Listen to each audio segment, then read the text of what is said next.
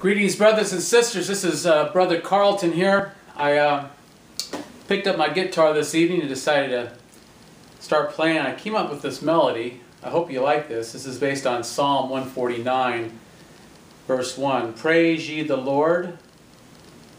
And then verse 4 and 5. For the Lord taketh pleasure in his people. He will beautify the meek with salvation. Let the saints be joyful in glory. Let them sing aloud upon their beds. So, this isn't perfected yet, but I'm working on it. Hope you enjoy it. Let's give it a shot, shall we?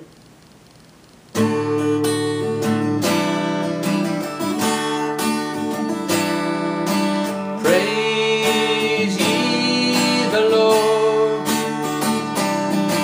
Praise ye the Lord.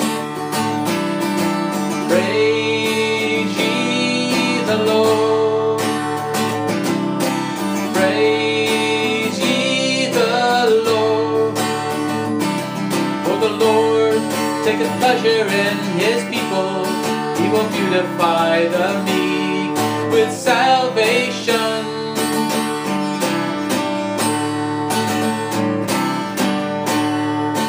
For the Lord taketh pleasure in his people. He will beautify the meek with salvation.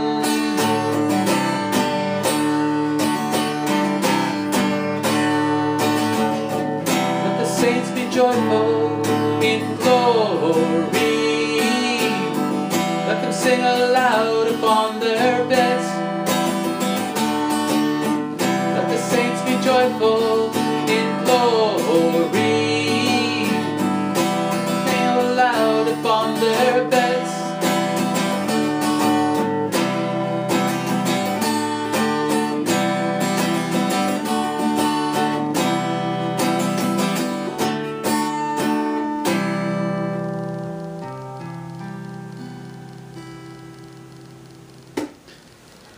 Well, there it is. What did you think of that? Needs some work, I know. But you know, when you're full of the joy of the Lord, you just have to let it out, don't you? If you play the piano or the guitar, you know what I mean. You know, you pick up the guitar, you don't pick up the piano, but you sit down at the piano and you play. And, you know, we're commanded to rejoice evermore. Isn't that what 1 Thessalonians chapter 5 says? Rejoice evermore. Pray without ceasing, and everything give thanks, for this is the will of God in Christ Jesus concerning you. And so it's not an option, it's a command actually. And so we need to be filled with the Spirit. We need to be being filled, to continually be filled with the Spirit, so that we will not walk in the flesh.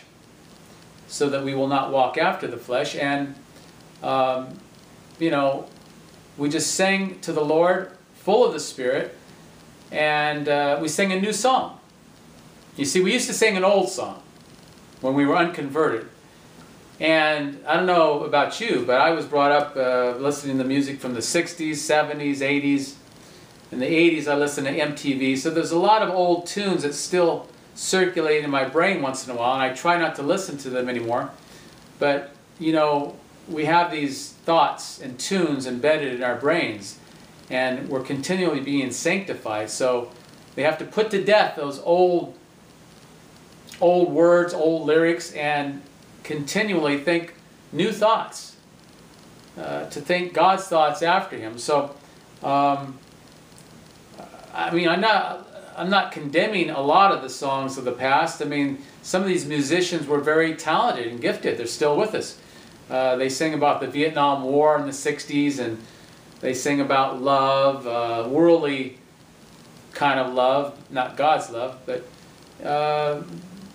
sometimes they sing about drugs. And a lot of the music today, a lot of the rap music, I don't really care for. A lot of it's full of hate, let's put it that way. It's about murder or sex. It's not good. It's not something that Christians should listen to.